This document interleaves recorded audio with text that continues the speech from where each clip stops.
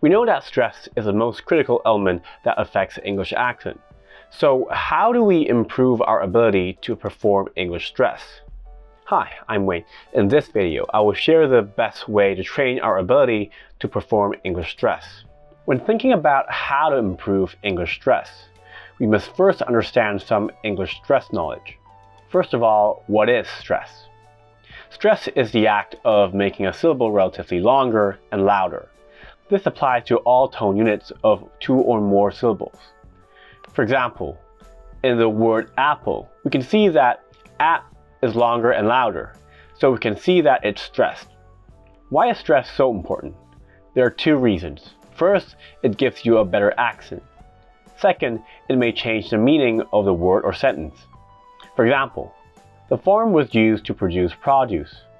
The dump was so full that it had to refuse more refuse.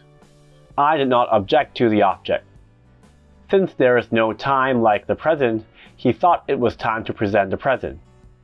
When performing stress in English, a common mistake is to have more than one primary stress in one tone unit or forget to weaken some syllables. Primary stress is the strongest level. There can only be one primary stress syllable in a tone unit. A weak syllable is an unstressed syllable. However, the vowel is weakened so it weighs even less than an ordinary unstressed one. They have the weakest level of stress. If you want to know when to use different stress levels, you can watch this video. Therefore, in order to improve our ability to perform English stress, we will train on this problem. When training, try to record yourself so that you can review and make targeted improvements to be more efficient. Targeted stress training can be divided into single words training and sentence training. Single word training is a relatively beginner level, mainly to see if you can pronounce only one primary stress and pronounce the syllables that need to be weakened weak enough. For example, when pronouncing resignation, ne should be pronounced heavier and zik and shun should be pronounced the lightest. Re cannot be as strong as ne and must be lighter than ne, but heavier than zik and shun. You can use any word with 2 or more syllables, although the more syllables it has, the harder it will be. Sentence training can be divided into preset and no preset. Preset means presetting the primary stress and weak syllables in a sentence, and then reading it to see if you pronounce each tone unit with only one primary stress and pronounce the syllables that need to be weakened weak enough. No preset means not presetting the primary stress and weak syllables in a sentence. Just read the sentence naturally and see if you pronounce each tone unit with only one primary stress and pronounce the syllables that need to be weakened weak enough. The main difference between preset and no preset is that no preset can help you pronounce or read these words and sentences more naturally. You can use any sentence, although the more syllables the sentence has, the more difficult it will be. You can also try using different stress patterns in the same sentence. For example, my name is Wayne. My name is Wayne. My name is Wayne.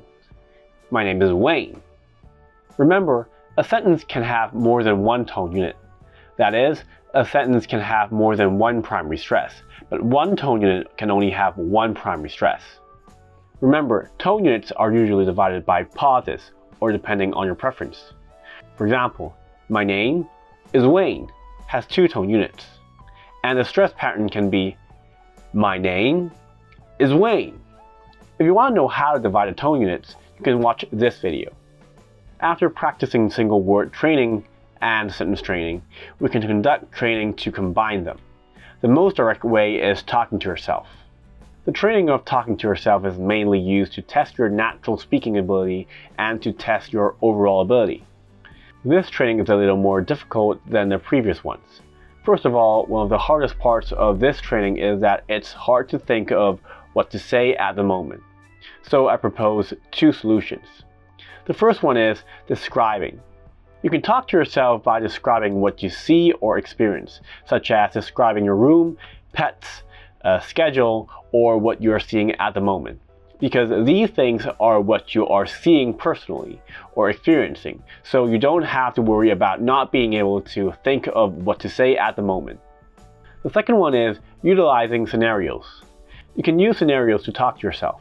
such as deciding some questions for yourself to answer yourself, and imagining what you would do if you were in danger.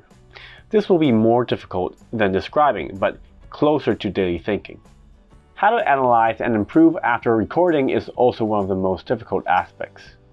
After recording yourself talking to yourself, you can write down what you said, and then mark the correct pronunciation or intonation. Then, compare it with our pronunciation and intonation in the recording to see whether that we performed the correct pronunciation and intonation. You may ask, my ears are not sensitive. How can I find the areas that need improvement? I can tell you that you don't need to rely on your ears. Why? Actually, I don't know if you've noticed, but most recording tools have such a sound wave thing. We only have to rely on our naked eyes to see it, and the size of the sound waves represents the weight of our speech, because stress is the act of making syllables relatively longer and louder, so you can judge your weight distribution just by looking at the size of the sound waves in your recording. So you can find out where your problems are and practice weight distribution effectively. This is the sound wave when I record using the built-in recording tool of my mobile phone. I used "I love it" to demonstrate. I love it. Because I pronounce love the loudest, its sound wave is larger.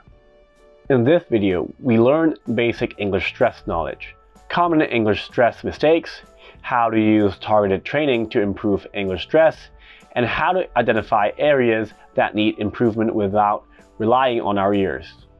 Hope this video helps you. If you're interested in acquiring a standard English accent, click the link below to get a free gift. This video ends here. Thanks for watching and see you next time.